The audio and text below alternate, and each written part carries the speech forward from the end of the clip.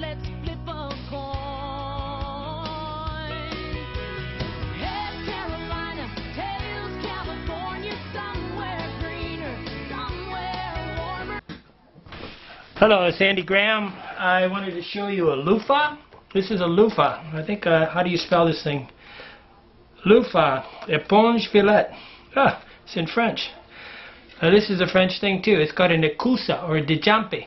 And one of the reasons why I like it is because it's just the same as a loofah, but it has multiple uses. You can do behind your back, down between your knees, do all the thing. It exfoliates, but at the end of the day, it's also a loofah.